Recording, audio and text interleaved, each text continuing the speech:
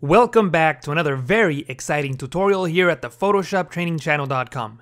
My name is Jesus Ramirez, and you can find me on Instagram at JRFromPTC. In this video, I'm going to show you how you can create brush presets by using elements from photographs. We'll start with this image of clouds in the sky, and we'll select this cloud here to create a brush. That brush will help us simulate the effect of fog or smoke. Okay, let's get started. We're going to use this image here that contains clouds. If you want to follow along, you can download this image from my website. There is a link to it right below in the description. So the first thing that we need to do is look at the element that we're going to use to create our brush. And I'm really liking this cloud right here. So I'm going to go ahead and select that by clicking on the lasso tool and just make a selection around that cloud, like so. Then I'm going to press Control C, that's Command C on the Mac to copy, and I'm going to put this in a new document. So I'm going to go to File, New, then press OK, then press Control V, Command V on the Mac to paste.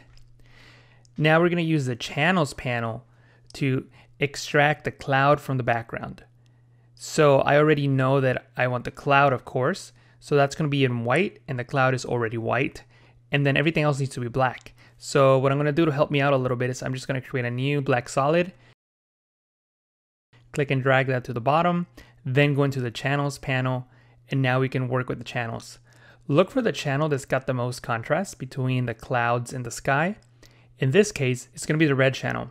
I'm going to click and drag that channel over to the new channel icon to duplicate it. And in the red copy, we're going to make some adjustments. I'm going to go into Image, Adjustments, Levels, and I'm going to use these sliders to remove anything that was part of the sky and just keep the clouds.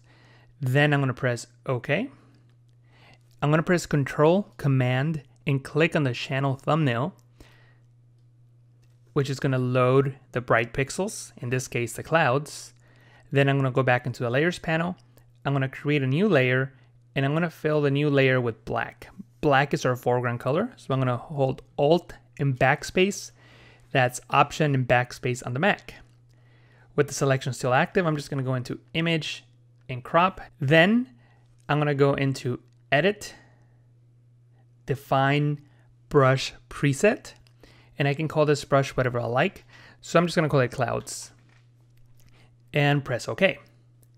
Now I'm going to press B on the keyboard to go into my brush tool, and notice that automatically Photoshop selects that brush that we just created.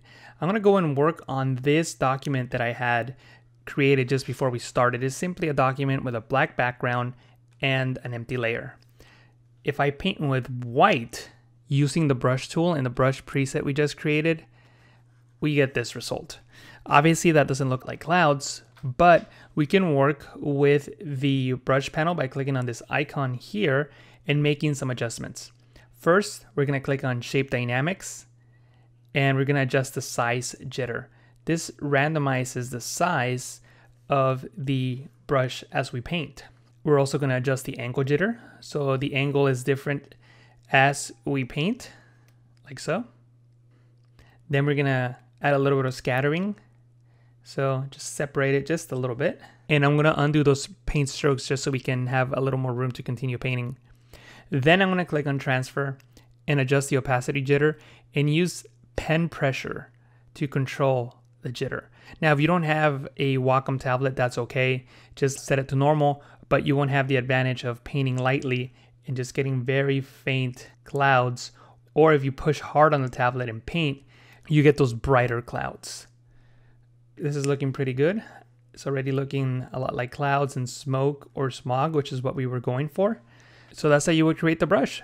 Now you can obviously make more changes if you wanted to adjust the brush by adjusting the size jitter or any of the other controls, but I think these are the ones you're going to find most useful. I'm also going to increase the flow jitter just a little bit as well. And I think that'll give us a much nicer result. Yeah, and I think it does. Notice how it looks more three-dimensional now than the one we did here earlier. And I think this is looking pretty good. Now I'm going to show how to apply it to an image. In this case, it's a composite. This is something that I did just for fun. You probably saw it on my Behance account, behance.net/JR from PTC. I actually have an animated GIF that shows how this was created. But anyway, you can sort of see some mist and fog here on the beach and in the water here next to the boat. So that was created using a similar brush to what I just showed you how to create. So again, just to show you, I can start painting lightly here and add just a little bit more fog into the scene. And if I push harder, the opacity increases, but I don't think I need to do that in this case. I can sort of build on it and it looks a little more realistic. So this is what we had before and this is after. Now here's one little trick. If you're painting with a brush like this and using white, but you want the fog to take a specific color so it fits better within the scene, you can create a new hue and saturation adjustment layer. Clip it by clicking on this icon here or pressing Ctrl-Alt-G, Command-Option-G on the Mac, and clicking on Colorize and selecting the color that you want to use. In this case, maybe a blue color. Increase the saturation and decrease the brightness. Notice how now that fog has color. So I'll choose a different color just so you can see, maybe an orange color. And a color like this would be very useful if you were trying to simulate a dust cloud or something like that. And as you can see, it's very easy to create these brushes. All you need to do is find the right element from your photograph, select it, mask it out, and define it as a brush preset. And that's it for this tutorial. I hope that you enjoyed it and that you learned something new. If you have any comments or questions, leave them down below. If you enjoyed the tutorial, don't forget to click that like button and share this video with a friend. If you haven't already, subscribe to the Photoshop training channel now. Thank you for watching, and I'll talk to you again soon.